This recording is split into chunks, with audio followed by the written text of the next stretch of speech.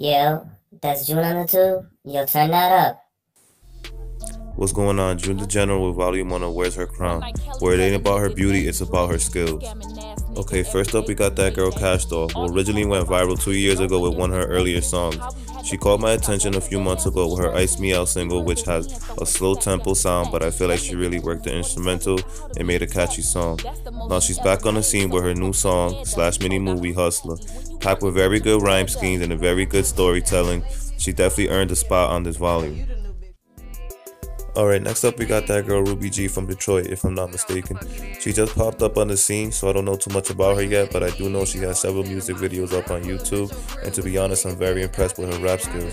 She's outcasting her hooks very well, and her song Animosity is very fire.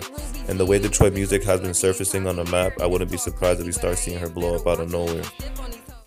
And finally, we got that girl Blatina. This might be a controversial pick for some of y'all, but me personally, I think she got some flavor. She definitely knows how to keep up with herself on her songs. Her song Rockstar is definitely one of her better songs to look out for. Alright guys, so these were my top 3 picks for this volume, Where's Her Crown, where it ain't about the beauty, it's about her skills. And if you haven't already, you can like the video and subscribe to my YouTube channel, and you can follow me on Instagram at June the General.